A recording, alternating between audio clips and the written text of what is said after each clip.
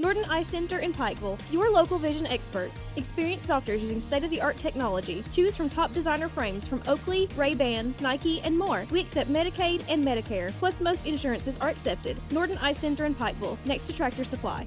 The Kentucky Transportation Cabinet, District 12, is working hard to make sure the roads are safe for drivers during this harsh winter weather. We have been dealing with our first real dose of winter weather, this past weekend.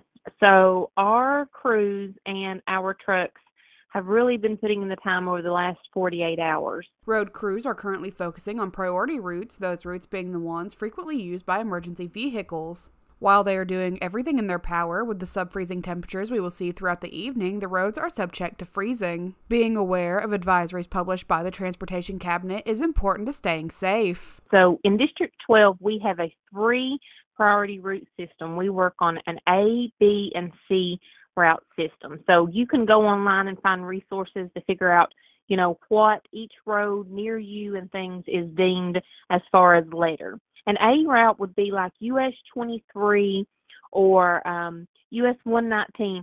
So those routes will come first. So we need to have those clear, and that's where we will focus the most of our ability on. And once we have those in decent shape, then we'll move on to our B routes, and then we'll move on to our C route. For weather and road updates, stay tuned to the Mountaintop News Facebook page as well as the Kentucky Transportation Department District 12 Facebook page.